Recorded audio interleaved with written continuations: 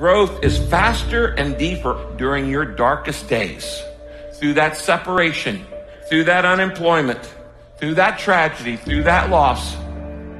And maybe you've been knocked down in your life and it seems like, hey, the fight is over. It is not over unless you quit. You take those terrible events in your life and you create a new story of triumph. See, we got to look our trauma in the face. We got to embrace the pain and the darkness and allow it to mold us. The dark times are when we build higher, dream harder, push further, love deeper. It's forming your future. It's pushing you forward.